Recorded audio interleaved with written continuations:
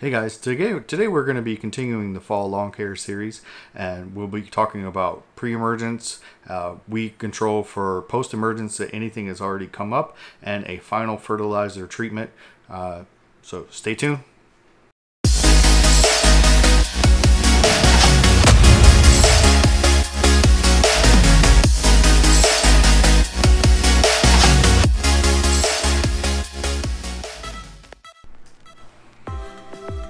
You guys have seen enough of people walking around their yard with their spreader, so I thought I would just make this quick video of what I have going on in my lawn for the last big treatment of the fall. I'm going with dithiopyr or dithiopyr for the fall winter weed control. This is going to help with the Poa annua and other broadleaf weeds that will germinate over the winter. This should give me about 3 months of coverage, which would take me into late January, early February.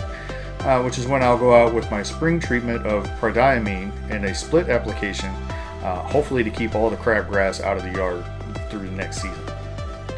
I'm also going to be spraying Image to control any weeds that have already come up, like I have some Poa that is on the domination line between me and the neighbor. I'll most likely come back in a few weeks for another round just to ensure that that's knocked out, but we'll see how it goes. I mean, that is a few weeks away now. Finally, I'm going out with Milorganite, 12.8 pounds per thousand. This will give me a slow release fertilizer that they say should last 8 to 10 weeks.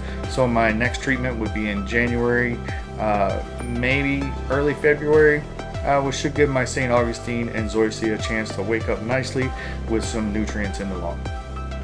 I appreciate you guys watching. Like I said, I want to keep this short and sweet.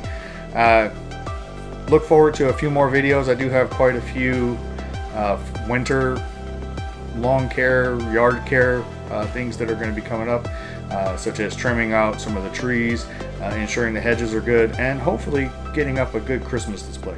So thanks again for watching. Take care.